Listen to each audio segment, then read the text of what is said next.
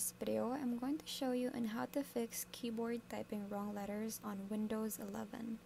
So first thing you have to do is open your settings on your PC and then just search for Troubleshoot setting. Just tap on this one. So from here, just go to additional troubleshooters and just simply scroll down until you find the keyboard, which is this one. So just tap on that and then just click on this run the troubleshooter. So in here it will detect some issues. So as you can see, it's already completed and then there's no changes in everything. So that's it. I hope you found this video helpful. Thank you for watching and I'll see you in the next one. Bye!